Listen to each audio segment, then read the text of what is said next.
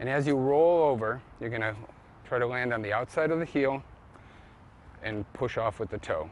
Slow and steady may not win the race right away. It's all about getting comfortable with the motion. But for the beginner race walker, it's all about form. There is an art to this sport, then. Oh, most definitely a skill. A skill that more and more people in the capital region are developing, weeks before this intriguing sport piques even more interest at the London Olympics. Some Olympic walkers are 220 steps per minute. This summer, I'll show you how to get started if you're looking for a new way to get fit. I can see this getting addicting. And I'll introduce you to a man who competed in the Olympic trials 3 times, now leading a local club, pushing future Olympic hopefuls to be the best they can be. You know, I think it helps to ensure that dreams are still alive.